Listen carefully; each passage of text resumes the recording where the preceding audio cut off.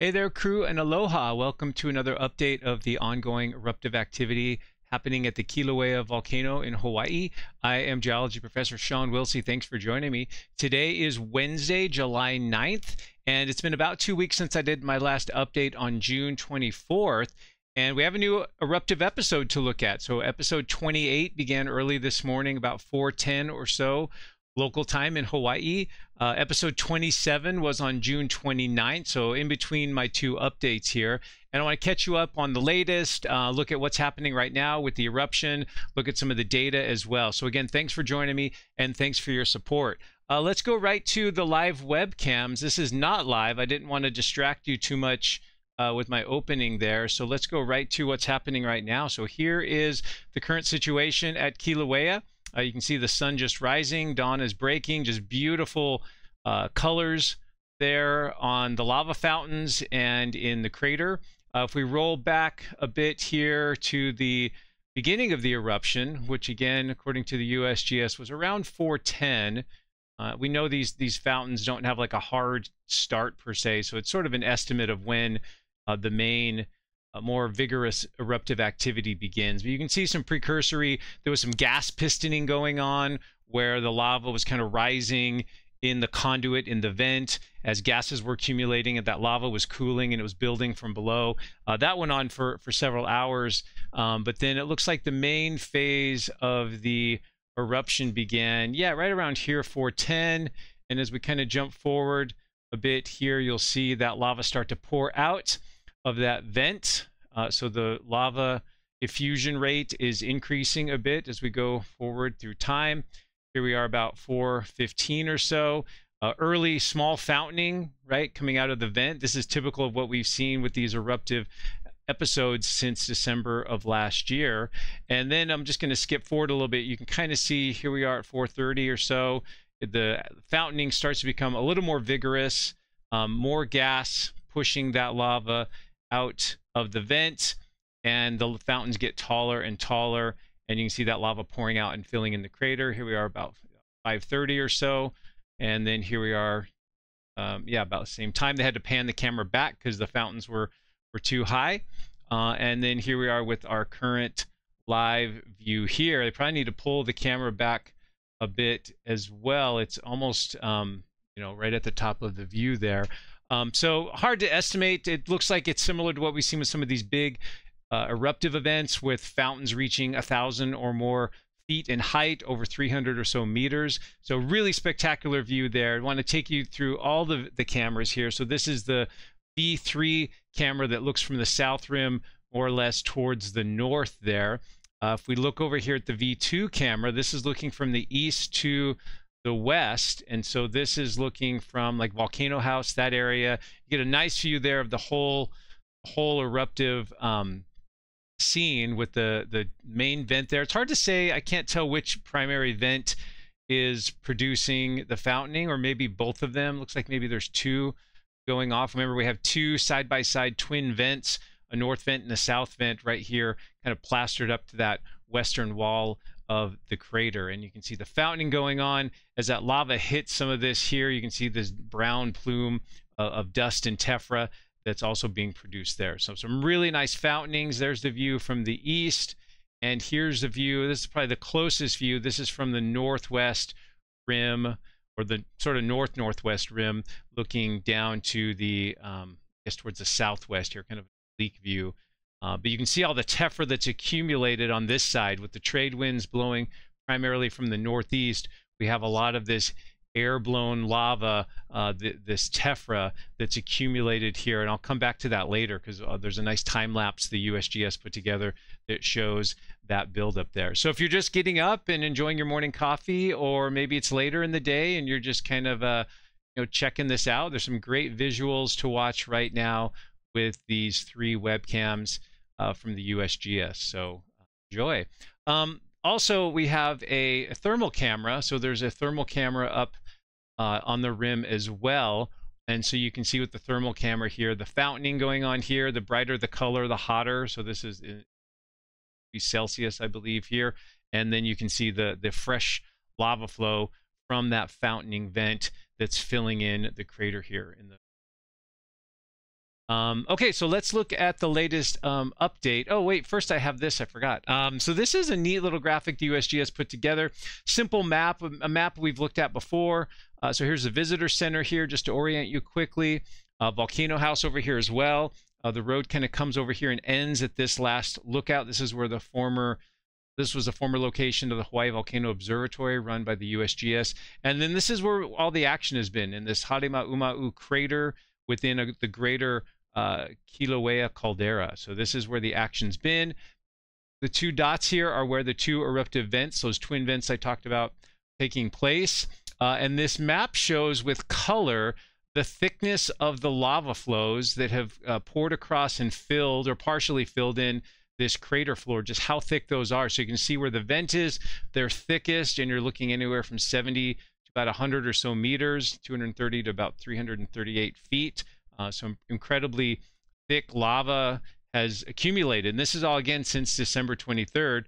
This map goes up through episode 24. So this is not current as of today. It would undoubtedly be thicker. So this does not take into account episodes 25, 26, 27, and the one that has begun today, which is episode 28. And then some nice statistics here at the bottom through episode 24 in terms of how high that lava floor is in the crater, how thick the lava is across the crater floor since the December eruptions began. So we've added almost 230 feet of lava in terms of thickness across that crater floor. The area of the lava, and then how much volume of lava is erupted. Now, and again, this is lower than what we're currently seeing because it goes up through episode 24. And then finally, a really fun cross-section. If you've been following the activity at Kilauea like I have for the last decade or so, you can see 2018 was a big event. The whole crater actually collapsed and made itself deeper as magma withdrew from this shallow summit area and went down the East Rift Zone to the lower East Rift Zone, where it eventually erupted to Leilani Estates, and the big historic eruption we had there. So you can see after that collapse how deep the crater or caldera floor was, 1,640 feet, about 500 meters. It did fill with a little bit of groundwater just shortly thereafter. In the next year or two, there was actually a lake at the bottom of that deep pit that filled for a while. But then we resumed eruptive activity that got rid of the lake, kind of vaporized that water quickly. That 2020-21 eruptive activity filled it up to this purple line here. And then you can see these subsequent eruptive episodes and then it getting filled in over time. And currently, at least through episode 24, we're about where the yellow line is here. And before the whole thing collapsed, that's what this gray line is at the top here. So a lot's been filled in since 2018, but there's still, it's still an incredibly deep pit. It's a large area in terms of, its lateral extent. And so it would be quite some time, even if this continues, before it even fills in the smaller crater, let alone the entire caldera. So I thought that graphic was pretty fun, and we're spending a minute or two on. Let's go to the update from the USGS, get this a little bit larger for you here. So this came out just this morning, Wednesday, July 9th, about 5:11 a.m. Hawaii time. So episode 28 began 4:10, as we talked about. Fountain vent overflow and fountains reaching roughly 150 feet. Now this is as of a couple hours ago. So obviously, as we look at these fountains now, it's definitely exceeding that height. So it's definitely erupting above the crater rim. So these are probably, I'd hate to speculate, but maybe these are pushing, close to 1,000 feet, I would guess. Maybe, 300 meters or so. We'll have to see what the numbers are from the USGS. Past episodes have produced lava fountains over 1,000 feet. That's probably where we're at right now, or getting close to it. High fountaining associated with episode has not yet begun. Of course, maybe now it has, because this update was a few hours old. And then winds blowing from the north-northeast at about 15 miles an hour. And so that tephra is going to land to the south-southwest, as we would expect. And then they talk a little bit about the tilt. We'll get to the tilt here in a little bit. So mainly just to let people know that this new episode 28, had begun. That's, I guess, sort of the crux of the update that came out this morning. Looking at some of the latest videos over the past 2 weeks collected by the USGS, Some nice videos here, or photos, excuse me, of episode 27. And so that began on June 29th. You can see some of the fountaining there. Again, you can see extending well beyond the rim there of the crater. So some nice views there. People able to watch the eruption there. This is exactly where we were able to view the eruption as well on episode 8. So if you're in the area or on Hawaii or going to be there soon, there's a good chance you might be able to see something like this, walking out to this viewpoint here on the south rim of the crater. Another view there. Some great photos here collected by our friend Katie Mulliken. Great job with outreach and such. Nice photo here from Katie of some Pele's hair. So in these little depressions and low spots on the rocky floor here, you can see these thin fibers, these golden fibers here. These are pieces of Pele's hair where the lava has been sort of strung out. Remember that lava still has quite a bit of stickiness or viscosity to it. And with the winds and the force of the eruption and the jetting from the gases, you can get little thin fibers of glass being stretched out. They cool quickly and become very glassy. And these are these things called Pele's hair. They're very stiff. If you try to pick one up, you might want to be careful because good chance you'll puncture your finger like a needle. And these are made out of glass, so not a good thing to do. But very cool, very, very delicate and fine, but something you can sometimes see out there in Hawaii when there's an eruption going. So some nice photos there. And then I wanted to show you a cool time lapse that they put together using photos from, let's see, this is it right here. So this shows, with all these eruptive episodes, blowing the tephra over onto that western wall and rim of the crater. Basically, they've compiled a whole series of photos. So none of these show an actual eruption going on per se. So and it'd be hard to see the tephra growing because the lava fountaining would block it. But this basically is a time-lapse loop starting from late December, so Christmas, December 25th, all the way up to June 20th. But the main thing to watch here is the buildup right here of all that material. You can see these hills, these tephra cones building up from all these successive episodes, eruptive episodes.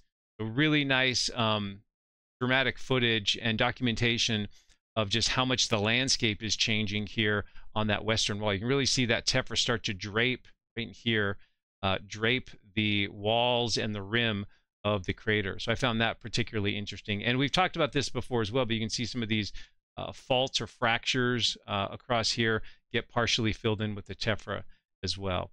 So cool little video, or I guess a time-lapse compilation there from the USGS. They don't have any new videos up so far on the multimedia tab, but I'm sure they'll get some up in the next few days or and then finally, to wrap up this update here, let's look at some of the monitoring data for Kilauea. Let's start with the earthquake activity, which is pretty much business as usual in terms of what we've been seeing out of Kilauea since this whole eruptive cycle began just before December of last year. So, minor amounts of earthquakes up near the summit area where the activity is taking place.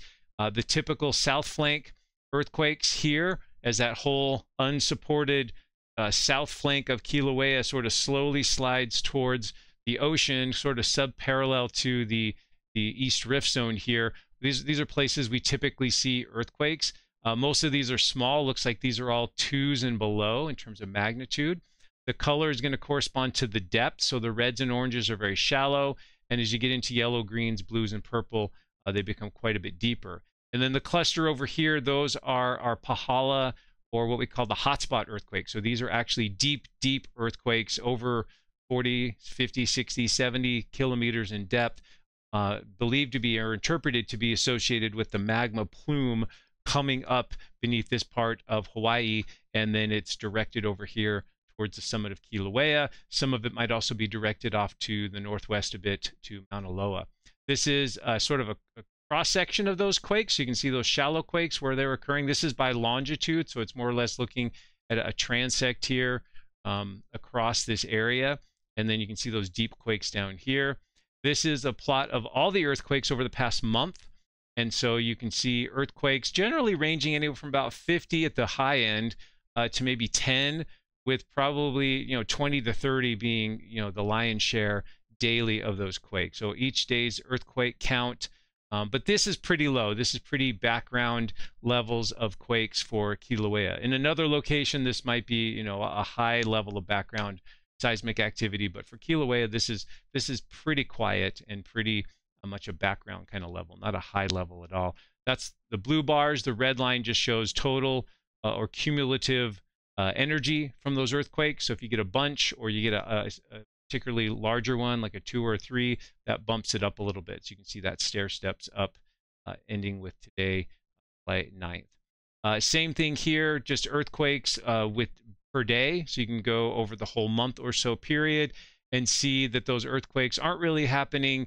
You know, there's a little bit of a cluster here. It gets a little sparser, a little bit of a cluster there, but overall, very sort of typical background levels for those earthquakes. The tilt meters have been the most important tool for forecasting each eruptive event. The USGS has become pretty good now that we're on episode 28 of watching the tilt and basically forecasting a window at which the next eruptive episode is likely to take place. You can see these are pretty well behaved.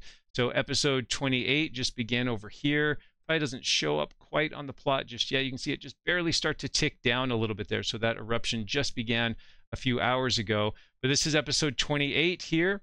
This was 27, 26, and 25. And you can see more or less that around 5 microradians of tilt, 5 to 6 or so, is about what it takes to initiate the eruption. So the idea here is the tilt increases as the whole volcano sort of swells with magma. As more magma moves into it, more gases, the whole thing swells a little bit like a balloon.